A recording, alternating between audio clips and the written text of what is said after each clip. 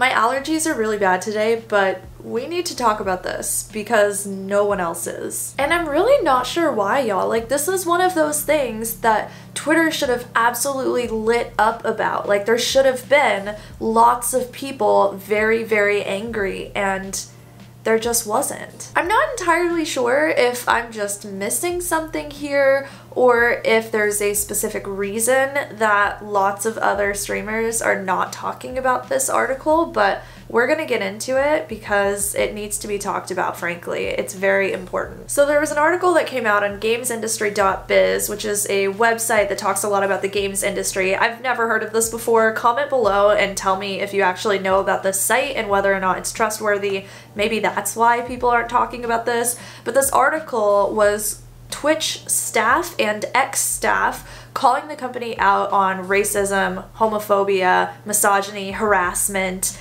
plenty of other just disgusting stories, quite frankly. I want to give a major shout out to Brendan Sinclair, who actually wrote this article, because this thing is massive. It is not a short read, y'all. It could take you 30 to 45 minutes to get through everything.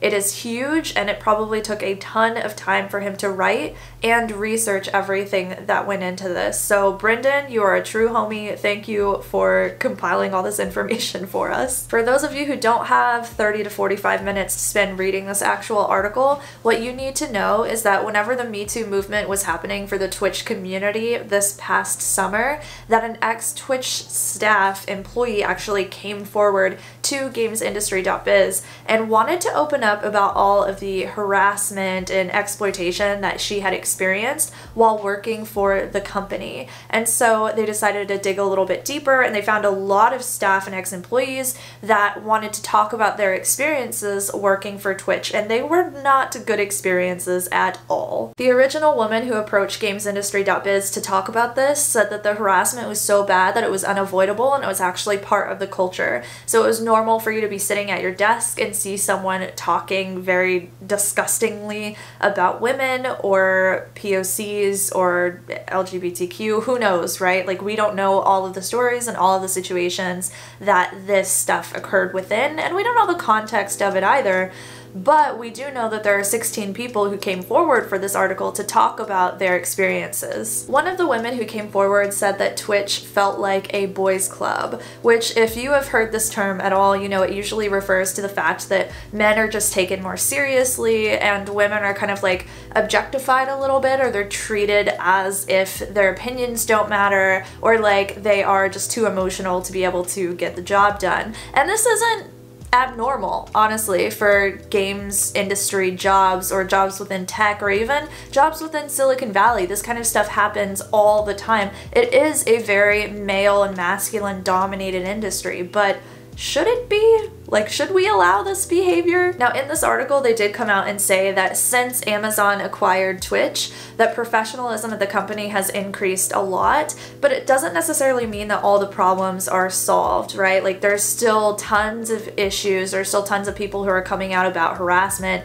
and exploitation and everything that they experienced before. There's just a little bit more structure to it. So, big yikes, Twitch. I'll be honest with you, I saw this article and I thought everyone was going to be talking about it, because Twitch, your culture is going to impact the culture of your entire platform. The way the platform operates is going to be a result of how you operate your business. And yet, nobody is really talking about that. No one's really like giving an opinion on this or sharing it with their audiences. What is up with this? I think I saw one big streamer talking about this, and that was 𝐂𝐶Tron, who was specifically mentioned in the article as someone who Twitch wanted to try to get rid of because she was a booby streamer and all she did was show her cleavage to grow, which, if you know 𝐂𝐶Tron, is not freaking true at all. I started watching 𝐂𝐶Tron when I first joined Twitch. I want to say this was like 6 or 7 years ago I first started watching her. At the time, whenever I first saw her, I thought that that was a terrible representation for women gamers. I thought that she was gross and that she was doing like really bad things, and she was using the assets that she had been given in order to grow her stream. But it doesn't take long for literally anyone to watch 𝐂𝐶Tron and to realize that it is satire. Like, she is trolling everybody constantly. The fact that she can take this nasty, disgusting culture that objectifies her and turn it into content for herself is something that tons of male streamers do constantly with their own outrage. That deserves a freaking commendation, honestly. Like, she's getting hate and death threats constantly because she dares to have breasts, I guess, and now she is going to receive all of this negativity for it, so much so that the platform and the people who work at the platform want to try and kick her off of it. People hated 𝐂𝐄𝐄 6 or 7 years ago. It's no freaking wonder that Twitch wanted to get rid of her too. Like, nobody understood this. Nobody was freaking woke about breasts on Twitch. Nobody was trying to empower women at that time on Twitch. No one gave a shit. But yeah, she was the only freaking person who really said anything. Like, really? See, this article highlights a massive problem that Twitch has. Like, absolutely massive, y'all. The problem is that a platform cannot be inclusive of lots of different types of people if the company culture isn't inclusive of lots of different types of people, right? Like, how can we expect that a place that is only employing white dudes is going to build a platform where everyone is treated equally? That's just not gonna happen, because they can't pull from the experiences that other people are giving in order to affect the change and improve the platform as it should be. But here's the thing, I know I called out white guys specifically. I don't want y'all to think that that means that you are complicit or problematic just because you are a freaking white dude, right? Like, it's not true. I want everyone to be successful, including y'all white dudes. What's up? But I want other people to be successful too. And it's really important that the culture of Twitch encourages the success for everyone.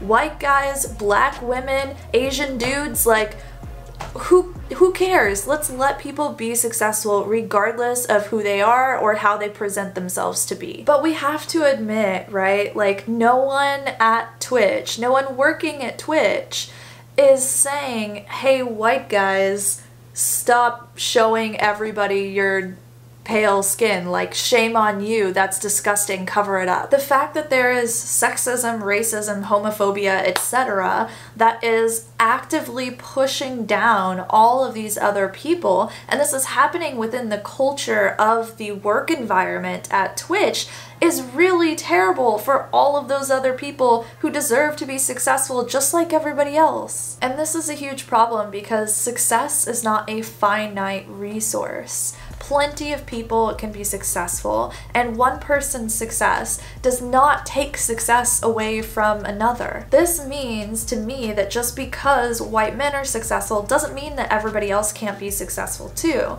And if everybody else suddenly got super successful and white men had everything ripped away from them, that wouldn't be right either, because there is more than enough to go around. There is success and bits and subs and tips and viewers and everything for everyone else, because when we are all brought up to the level of creating such awesome content that we're able to compete among each other regardless of the color of our skin, regardless of our gender or sex, etc., then we create better content that invites more viewers into the platform, that grows live streaming as a whole, because right now live streaming is barely even competitive at all with something that's produced video like YouTube. And that's why people should care about this. You, streamer, hello, give a shit about what Twitch is doing with their company. Our competitors aren't other streamers. Our competitors are people on YouTube